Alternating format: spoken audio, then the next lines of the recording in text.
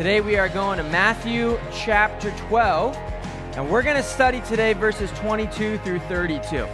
On Friday morning, I was having breakfast with my family, and I told Haley that this is probably going to be the most difficult text that I have taught in the Gospel of Matthew. And Weston was sitting there, he was listening to what I was saying, and so he piped up and he goes, "Why?" And I said, "Well, because, buddy, I'm teaching on the blasphemy against the Holy Spirit." To which Weston replied, "So can I have some more syrup on my waffles?" Haley and I looked at each other and we were like, yeah, I get it. This is going to be a difficult one. But let's not sit here and listen thinking the whole time about what we're going to go and eat after. Although this might be a difficult, hard to understand passage of Scripture, this is God's Word, so let's pay attention. And not only do I want to encourage you to pay attention, but I really want to encourage you here this morning to make sure that you've got a handout or a journal, some way that you can take notes, so that way you can think it through clearly and figure out how it applies to your life. Follow along as I read our text, Matthew chapter 12, beginning in verse 22. It says, "Then a demon-oppressed man who was blind and mute was brought to him, and he healed him, so that the man spoke and saw. And all the people were amazed, and they said, 'Can this be the son of David?' But when the Pharisees heard it, they said, 'It is only by Beelzebul, the prince of demons, that this man cast out demons.' Knowing their thoughts, he said to them, 'Every kingdom divided against itself is laid waste, and no city or house divided against itself will stand. And if Satan cast out Satan, he is divided against himself. How then will his kingdom stand? And if I cast out demons by Beelzebul, by whom do your sons cast them out? Therefore they will be your judges. But if it is by the Spirit of God that I cast out demons, then the kingdom of God has come upon you. Or how can someone enter a strong man's house and plunder his goods unless he first binds the strong man? Then indeed he may plunder his house. Whoever is not with me is against me, and whoever does not gather with me scatters. Therefore, I tell you, every sin and blasphemy will be forgiven people. But the blasphemy against the Spirit will not be forgiven. And whoever speaks a word against the Son of Man will be forgiven. But whoever speaks against the Holy Spirit will not be forgiven, either in this age or in the age to come." This is God's Word, and let's just have a brief word of prayer, and then we'll dive into this text and start studying it word for word. Father in heaven, we come before you here this morning, and we just acknowledge that this is a difficult text. It is hard to understand and has been throughout all of church history, very confusing to many people, and so we need your help. God, I have been studying it, and I thank you so much for the wisdom that it seems like you have given me by your Spirit this past week, and I pray that you would help me to be faithful, to teach and preach your word clearly, powerfully, passionately, so that way all of my brothers and sisters here this morning might see it. Spirit, we pray and we ask now that you would illuminate, open up our eyes to behold wondrous things from your law, and that you would give us ears to hear, so that way we might really and truly understand it, and hearts to receive what you have said here in your word. We commit this time to you. In Jesus' name, amen. Our God is a forgiving God, which is really good news for sinners like us, because we need forgiveness. As a matter of fact, if you go all the way back to when God first introduces himself in Exodus 34, we hear God tell us who he is in verses 6 and 7. The Lord, a God merciful and gracious, slow to anger and abounding in steadfast love and faithfulness, keeping steadfast love for thousands, forgiving iniquity and transgression and sin. When God first introduces himself, he wants us to know about him that he forgives iniquity. Or you could go to the end of the Old Testament, and you could look at Micah 7, verses 18 and 19, which says, "Who is a God like you, pardoning iniquity and passing over transgression for the remnant of his inheritance. He does not retain his anger forever, because he delights in steadfast love. He will again have compassion on us. He will tread our iniquities underfoot. You will cast all our sins into the depths of the sea. Forgiving, though, is not just who God is. Forgiveness is what God does. On Friday night at year-end banquet, we read a little bit from Psalm 103. Well, in verses 2 and 3, David says, "Bless the Lord, O my soul, and forget not all his benefits, who forgives all your iniquity." See, our God forgives. He loves to do it. In the Bible, we see examples of God forgiving. God forgives murderers, like Moses. God forgives prostitutes, like Rahab. God forgives adulterers, like David. God forgives persecutors like Saul and transforms them into the Apostle Paul. God forgives sinners like Zacchaeus, which again is really good news for all of us because we're all sinners, and therefore our greatest need in this life is forgiveness. And because God is a forgiving God, out of his delight and desire to save, he gave his only Son so that way we can be forgiven for all of our sins. But the Bible is also very clear that forgiveness is given when a condition is met. God's not like Oprah. You get a car, and you get a car, and you get a car, up in heaven just saying, you get forgiveness, and you get forgiveness, and you get forgiveness. No, in order to be forgiven, you need to repent of your sins and put your faith in the Lord Jesus Christ. 1 John 1:9 says, if we confess our sins, he is faithful and just to forgive us our sins. Now, this might feel everything that I've just explained to you here this morning like day one of class. You know, if Christianity was a class, Christianity 101, it might feel like I just went over the syllabus. What is Christianity all about? It's all about how your sins can be forgiven. And it's exactly because of those fundamental truths that I just tried to remind us of here this morning, that what we just read in Matthew chapter 12 should have been quite possibly, maybe some of the most shocking and startling words that we've ever heard from our Lord himself. Because Jesus says in this text that there is an unforgivable sin. Look back at verse 31. He says, therefore I tell you, every sin and blasphemy will be forgiven people, but the blasphemy against the Spirit will not be forgiven. And whoever speaks a word against the Son of Man will be forgiven, but whoever speaks against the Holy Spirit will not be forgiven, either in this age, in their lifetime, or in the age to come when they die in the next life. Jesus says in those verses that the blasphemy against the Holy Spirit will not be forgiven. Now, I want to ask a question of the text and come to a conclusion through 3 observations. You can see that there on your handout. And in doing this, one of the things that I'm really trying to do is I'm trying to give you an example here this morning of how to study the Bible when you read it on your own. See, sometimes what happens is when you're reading the Bible, you read something that you don't understand, and the temptation is just to move on to something that's easier to understand, something that feels like it jumps off the page at you that you really like, and it encourages you. Don't do that. If you're ever reading something and you don't understand it, what you should do is you should ask questions, and you should seek to understand it. And any question that you ask of the Bible, the answer to that question is found in the Bible. And so the way that you find those answers is you try to make observations. You try to follow along with what's going on, understanding the context, reading slowly in order to understand. I've heard it said, and I really like it said like this, the goal is not to get through the Bible, the goal is to get the Bible through you. So here's the question of the text I want to ask this morning. What is the blasphemy against the Spirit?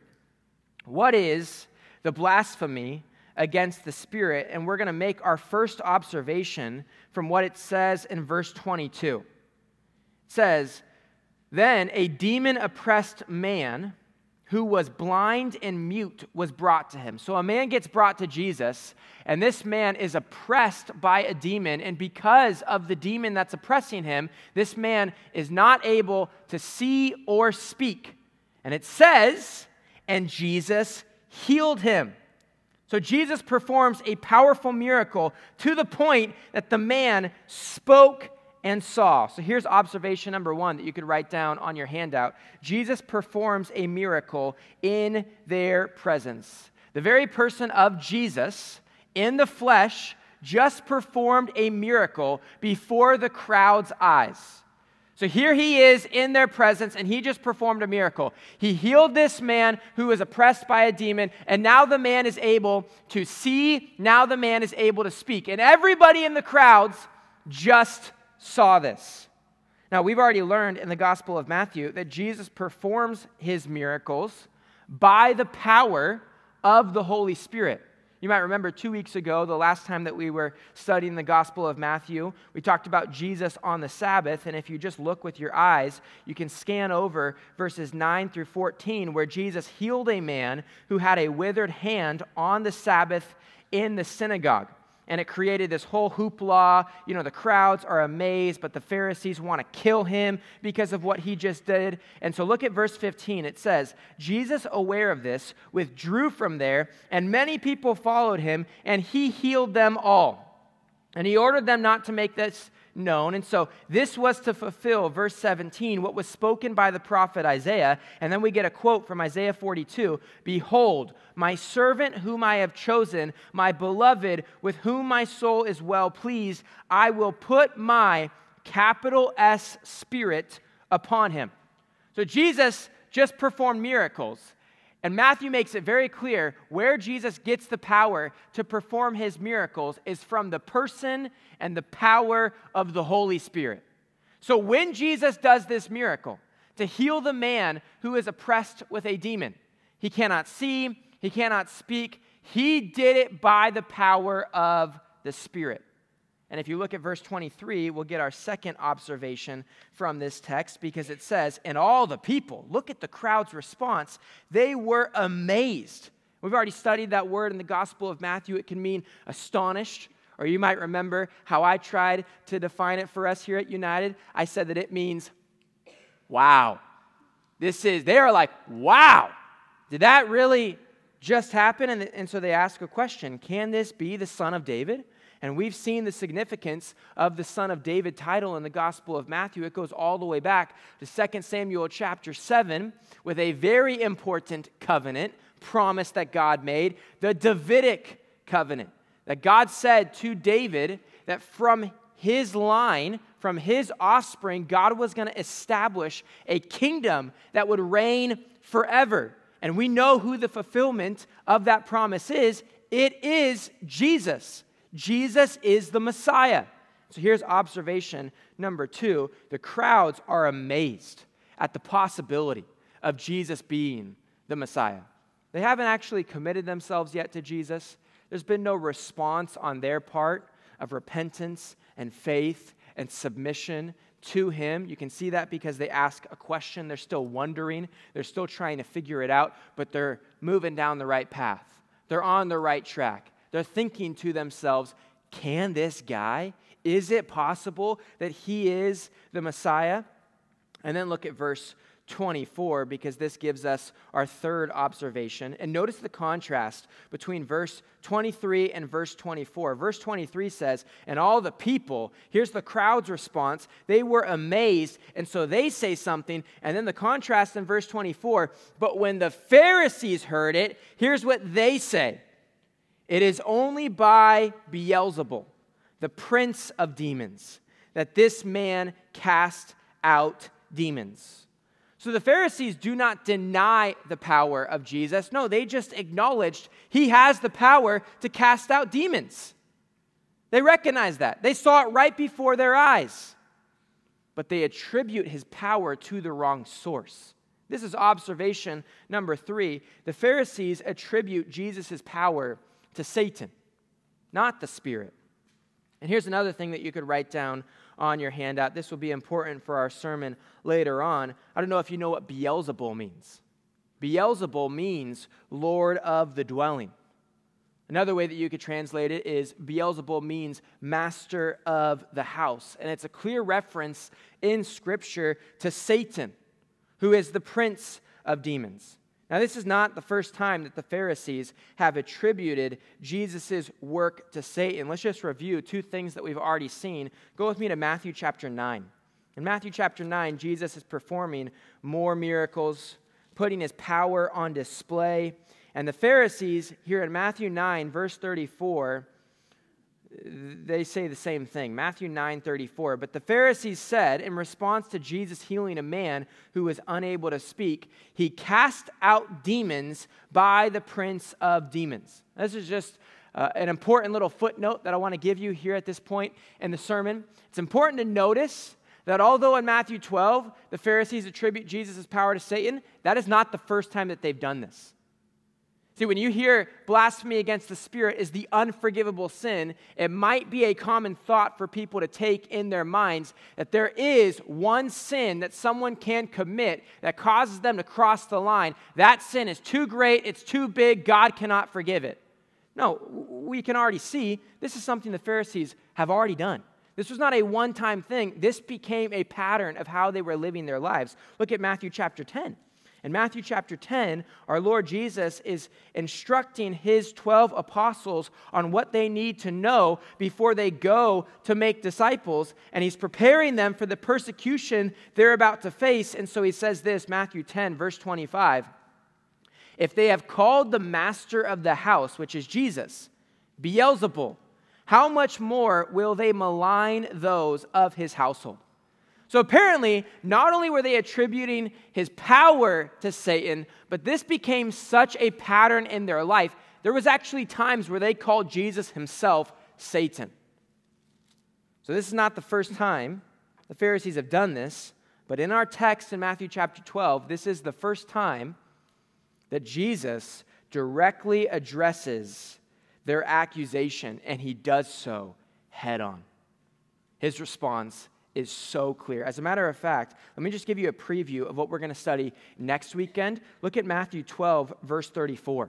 Because I know there are two different sections in our Bible, but this is a continuation of the same thought from Jesus based on what the Pharisees have said. Now here Jesus is addressing the Pharisees. Matthew 12, 34, he says, "You brood of vipers."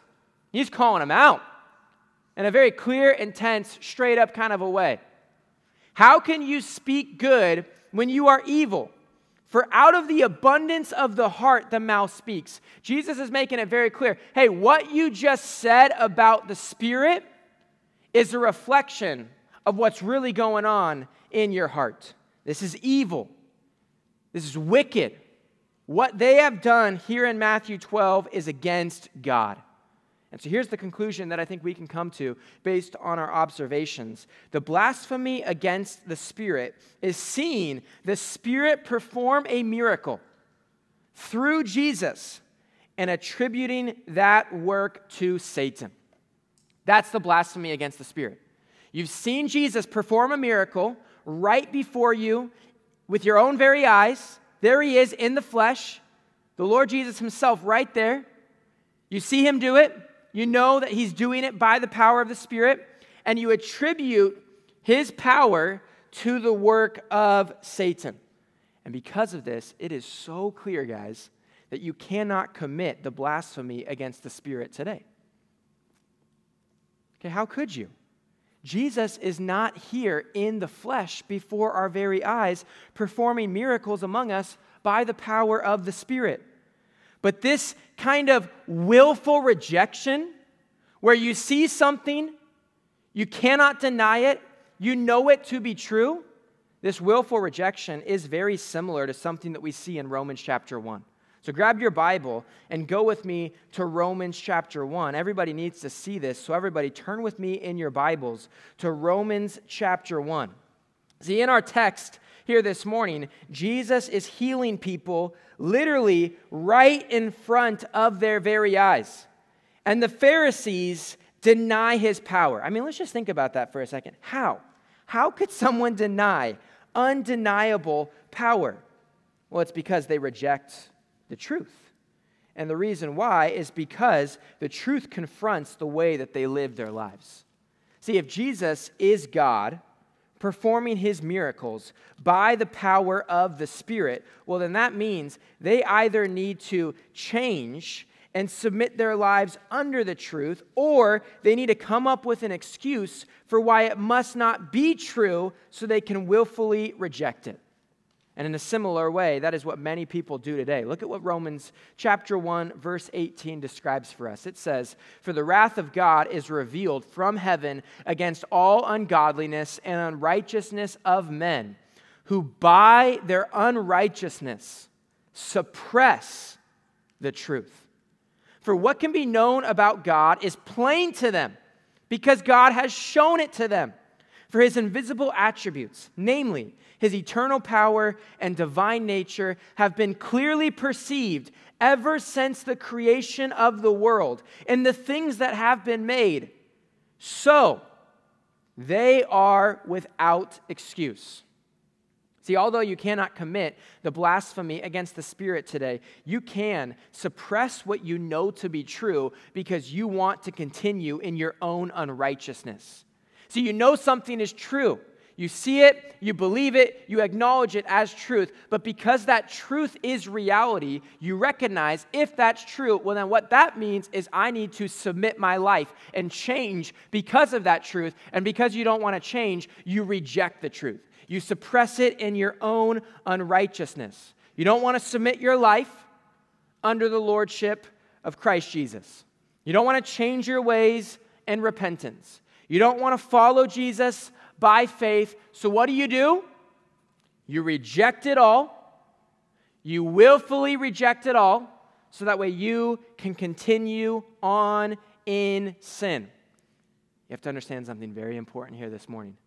If that is the continued pattern of someone's life, that becomes the unforgivable sin of today. How can that person die and be forgiven? They are denying the only provision for their salvation. If you know something is true, but because you want to continue in sin, you reject the truth. The Bible says you're hardening your heart. And if that becomes the continued pattern of how you live, and you die in that state of unbelief, there is no forgiveness for you in this life or in the age to come. That's willful rejection.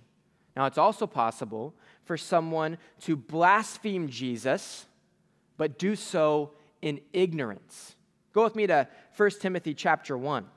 What I mean by that is this person's not saved, but they sincerely believe how they are living their life is right because they have not personally been confronted with the truth and the power of who Jesus is. See, when the Apostle Paul describes himself BC, who he was before Christ saved him, he says that he was a blasphemer, which means he denied the truths of Christianity. And the reason why he did that is because he thought that he was genuinely serving God. So he denied Christ, but he was ignorant, he was unaware, he did not know of Christ's power and authority. Look at how Paul describes himself and his experience of salvation in 1 Timothy chapter 1, verse 13. He says, "Though formerly I was a blasphemer, a persecutor, an insolent opponent, I received mercy. God forgave me." Why? Even though he had blasphemed, because I had acted ignorantly in my unbelief. And so the grace of our Lord overflowed for me with the faith and the love that are in Christ Jesus. The saying is trustworthy and deserving of full acceptance, that Christ Jesus came into the world to save sinners, of whom I am the foremost. So Paul makes it very clear that he did blaspheme Jesus. He did blaspheme the Son of Man, but he was forgiven. And what's the reason? Because he acted ignorantly. When Paul says that he acted ignorantly in unbelief, he's not denying the fact that he was guilty of sin. It's simply a statement he's making, indicating that he did not fully understand the truth of Christ's gospel, and he was honestly just trying to protect and establish his own religion. See, he was caught up in a system. He thought that what he was doing was right, and he was ignorant to the truth. But you might remember, when Paul was personally confronted by the Lord Jesus on that road to Damascus in Acts chapter 9, what did he do? Man, he submitted his life under the Lord Christ Jesus. He willingly began to follow him. And what happened? He received forgiveness. So I want to ask you here this morning to evaluate yourself, honestly, humbly. Have you rejected the truth, or have you submitted your life under it? If you've rejected it, let me ask you, have you rejected it deliberately? Do you know the gospel, but suppress it in your unrighteousness because you do not want to give up your life? Or maybe even here this morning, you've rejected it ignorantly. You know that the pattern and path of your life right now is, I'm not following Jesus, but up until this point, you've thought, hey, I'm a good person, I'm fine, what I'm doing is right. I want to remind us of something that Jesus said in Matthew 10:39. Whoever finds his life will lose it, but whoever loses his life for my sake will find it. See, this world thinks so backwards. The world says, if you want life, get happiness. The world says, if you want life, express yourself. The world says, if you want life, live however you feel. The world says, if you want life, do whatever you want. Jesus teaches us to think the right way. Jesus says, if you want life, surrender your life.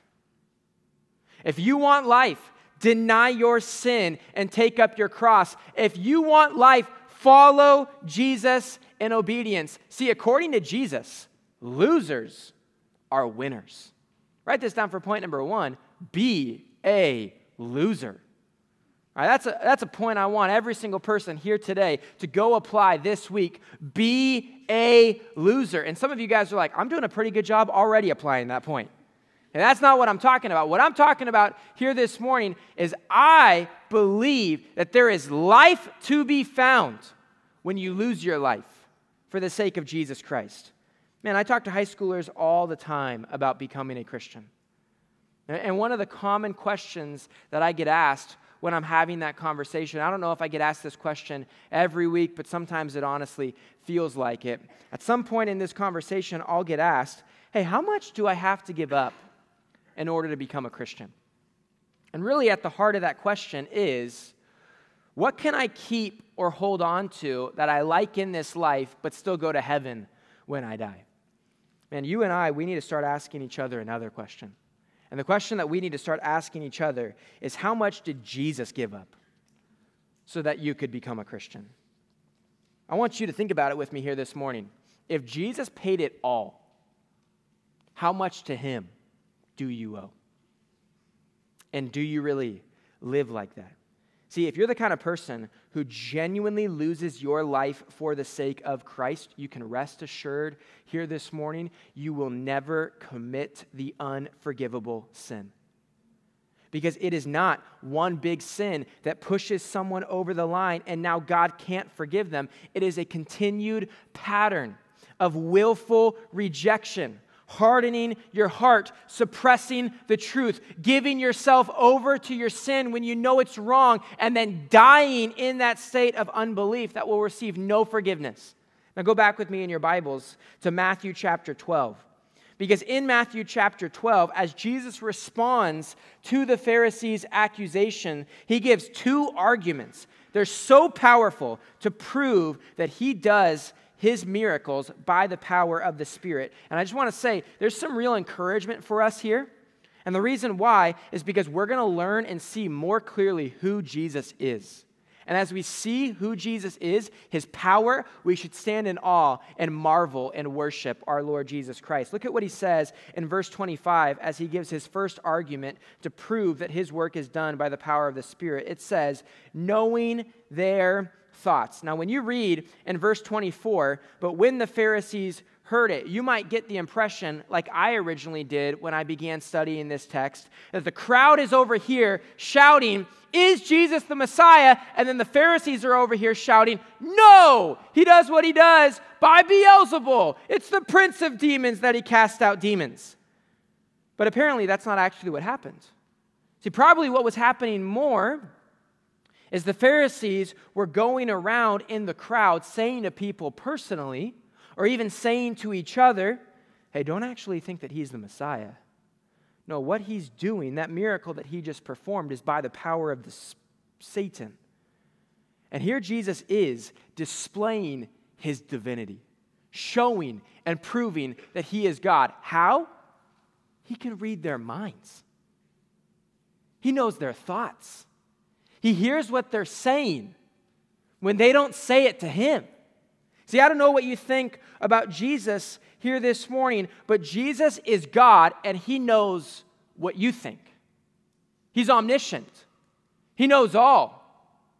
And so he said to them, every kingdom divided against itself is laid waste, and no city or house divided against itself will stand. And this is just a logical argument. If there is division in a kingdom or division in a house, that division will tear the house apart.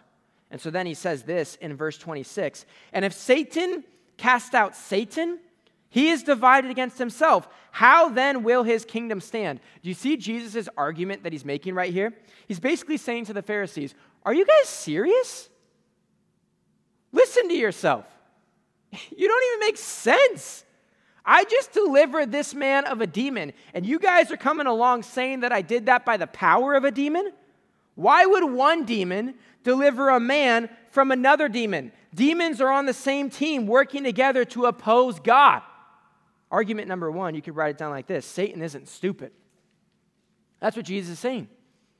You guys are saying that I'm doing this by the power of Satan? You guys don't even get it.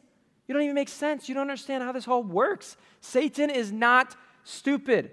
Now, we like to say here at Compass HB, spoiler alert, we've read the story. We get to the back of the book. We know how this ends. Jesus wins.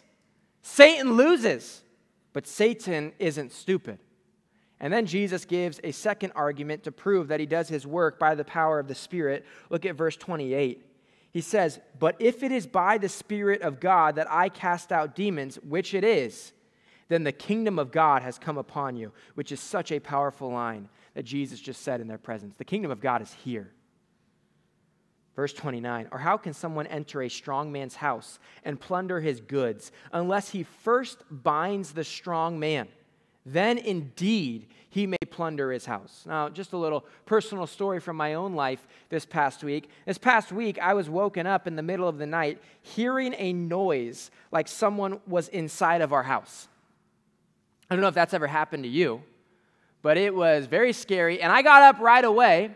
But if something like that's ever happened to you, you might know what it was like for me. Because even though I got up right away, still in that 1 second of me getting up at the sound of a noise in my house, I thought 1,000 thoughts. Has that ever happened before? It was like, dude, is there someone in my house right now? Dude, am I getting robbed? Dude, wait, why am I still here in bed if I'm getting robbed? Wouldn't he come and kill me first? Oh, maybe he's going to rob me and then he's going to kill me. Like all of those thoughts went through my head in that one moment. Like, if you've never thought these things through before, like, what would you do if there was a home intrusion? You need to think these things through, okay? What would you do if you're walking through a parking garage and a stranger starts walking to you and you're all alone? Okay, I am your high school director. I love you, and I want to equip you for all things in life. Not just what the Word says. You need to be prepared, all right? You need to think these things through. You need to have a plan of attack. How are you going to? Now, it just ended up being a raccoon on my roof. But all of those thoughts popped through. And it was really interesting to be in a situation this past week where I had a moment where I was thinking, my house is getting robbed. Am I going to die? Because of this text and what Jesus just said in verse 29, I took a minute this past week to actually study burglaries. How do home invasions typically work?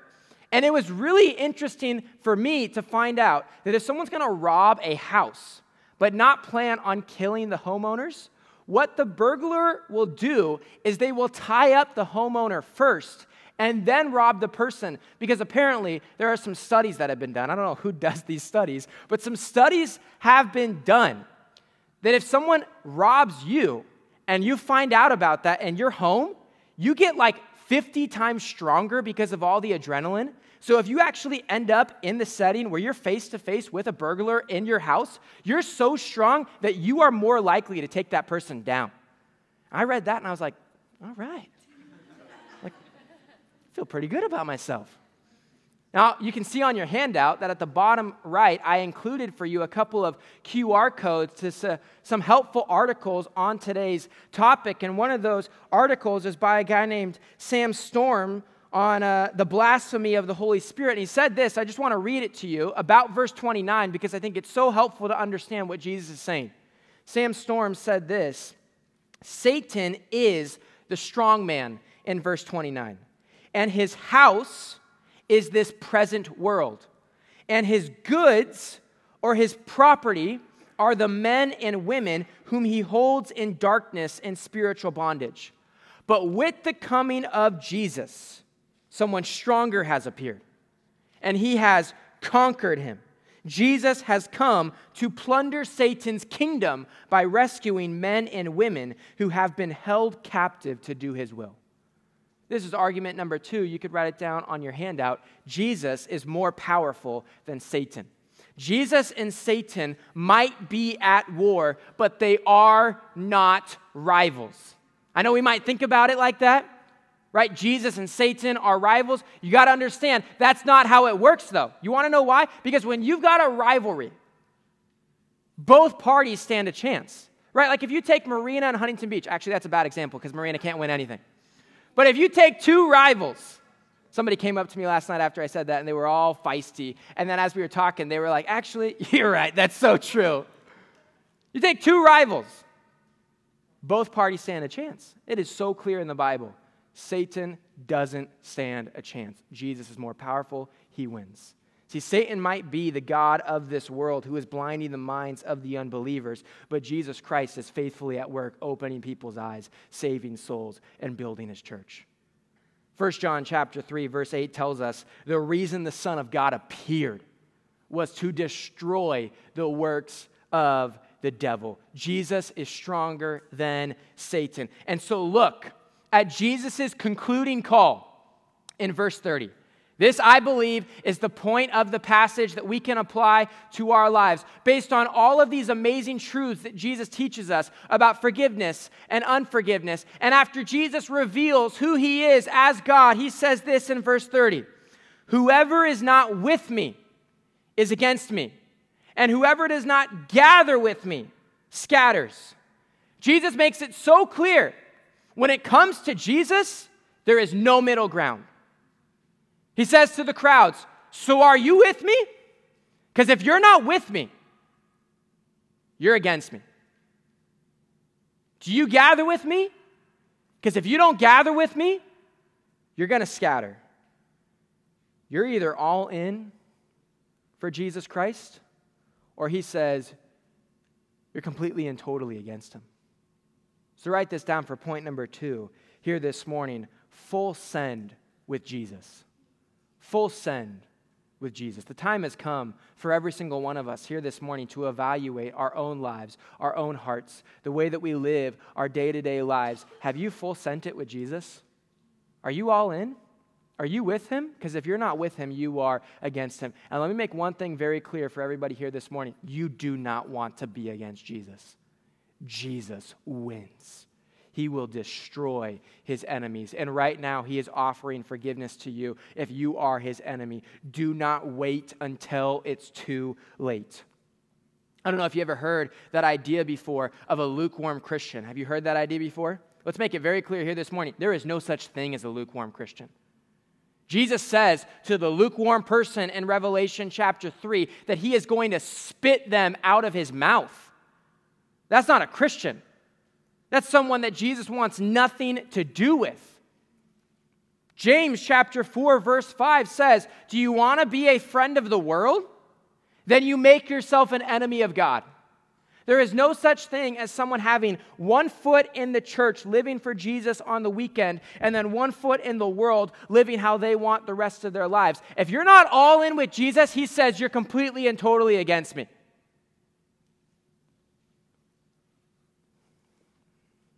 Take your pick. Choose your side. Jesus has drawn the line in the sand. He requires complete, total commitment if you want to follow him.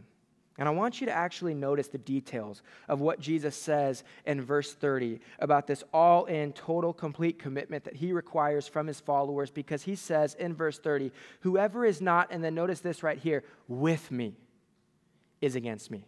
And whoever does not, notice this, gather with me scatters. See, there's two things that will mark every true, genuine Christian. You want to know if you have full sent it with Jesus? Christians spend time with Jesus. And Christians gather to worship Jesus. We often say, if you haven't heard me say it, you've probably heard Pastor Bobby say it, or maybe your small group leader or a brother or a sister here at United has said it to you. Christianity is not a religion, it is a relationship. Relationships mean you'll spend time with that person because you love that person. And the way that Christians spend time with Jesus is by reading his word and talking to him in prayer. And so let me ask you, do you spend time with Jesus? And let me also ask you, are you committed, not out of duty and obligation, but out of joy and delight, like it's the desire of your heart, something that all week long you're looking forward to and you can't wait because you just want to experience it? Are you committed to gathering at church with God's people for the purpose of worshiping Jesus? Bringing him glory and honor? I'm not trying to guilt you here this morning, make you feel bad or burdened. I'm trying to remind you that if you are in this relationship with Jesus, if God has forgiven all of your trespasses and you are now his son or his daughter, these are, and they will be, the new desires of your heart. If you're a Christian, don't you want to spend time with Jesus? Don't you love gathering at church to sing the worship songs, to study the word, to be with Jesus? These are not have-tos. These are get-tos. 1 Peter 2:2-3 says, like newborn infants, long for the pure spiritual milk of God's word, that by it you may grow up into salvation, if indeed you have tasted that the Lord is good. See, if you've tasted that the Lord is good, if you've seen, if you know who God is, you know what you'll want? You'll long for the Bible. You'll crave the Bible. You'll desire the Bible. You'll want God's word. Psalm 34, verse 8, we just read it a couple of weeks ago. Oh, it says, taste and see that the Lord is good. Jeremiah 15, verse 16, your words were found, and I ate them, and your words became to me a joy and the delight of my heart. Psalm 119:97. Oh, how I love your law. It is my meditation all the day. Psalm 27, verse 4. One thing have I asked of the Lord, one thing that I will seek after, that I may dwell in the house of the Lord all the days of my life, to gaze upon the beauty of the Lord and to inquire in his temple. See what the heartbeat of God's people is throughout the Bible, from cover to cover? I want to spend time with Jesus. And so how do I spend time with Jesus? I love his word, I'm in prayer, and I gather at church to worship him. I just want to be in his house, gazing at his beauty, because I'm with him, and I love him, and I desire him. Have you full sent it with Jesus? Are you all in? See, if not, I know that today is just a normal day at church, but it can be the best and most important day of your life here today, where you can turn to Jesus in repentance and leave your sin behind and follow him from this day on forevermore by faith, trusting in him as your Lord and Savior, and he will forgive every single one of your trespasses. Rest assured, there is no sin too great that causes you to cross the line that God cannot forgive. So come to him by faith.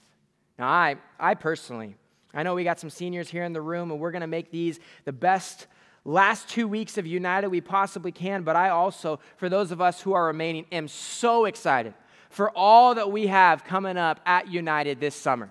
As a matter of fact, right now, my good friend Spamuel Cash is going to come down the middle aisle, and he's going to start passing out. We've got summer calendars for everybody, so that way you can see how you can be involved here at United in the month of June and the month of July and all the way to the end of August. You can see what we're going to be teaching on the weekends. You can see when we've got our small groups. You can see that we're going to be dropping a new episode of the United podcast every Tuesday throughout the summer. We've also got some super fun things like on June 25th, Sunday afternoon, once United is done, you're all invited over to my new house where we're going to have a summer barbecue to kick off the summer, little fun day of fellowship. Also, throughout the summer, we're going to be having a girls' book club that you can be a part of. We're going to be having a guys' book club that you can be a part of. We've got a special series that we're going to be teaching through and doing small groups about on Thursday nights. And then we've got our big events of the summer. We got Missions Week at the end of July. And for the first time ever, something that I'm super excited about, at the end of the summer, August 25th through the 27th, the last weekend, we're doing back-to-school camp. Because, most high schoolers are going back to school that next week, and so before you go back to school, we're going to take you away to camp, because you're not going back to school, you're going back to your mission field. And so we're going to talk about how to make disciples and how to do the work of evangelism. And so there will be plenty more announcements coming up about all these events. We'd love to have you be involved this summer at United. Let me pray, and then we'll close out our service by singing one last song of worship all together here this morning. Let's pray.